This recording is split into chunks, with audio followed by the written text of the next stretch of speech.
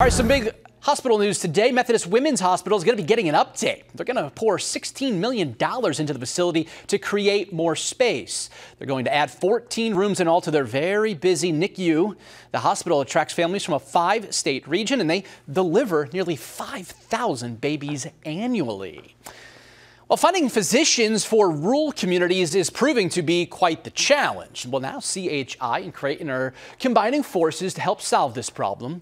The two announced today they are partnering up to create 2 first-of-their-kind residency programs that will give graduates experience in urban and rural areas. They're now accepting applications, and the first physicians will be selected in March.